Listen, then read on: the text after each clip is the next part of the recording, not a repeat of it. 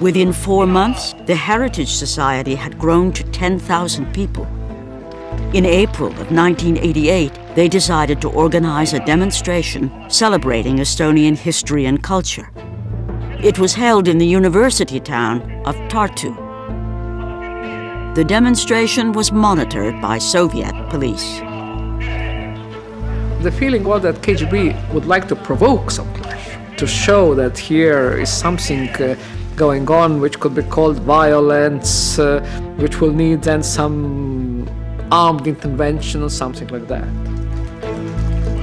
Since the beginning of the Soviet occupation, it had been illegal to fly the Estonian blue, black, and white flag.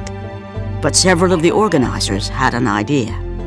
They decided to have all three national colors, black, blue, and white, as separate flags, side by side, so that in practice you had the full national flag.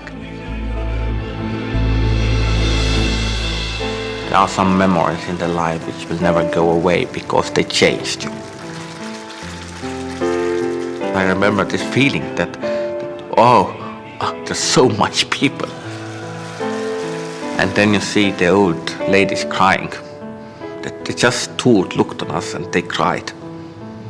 It was something which you always remember.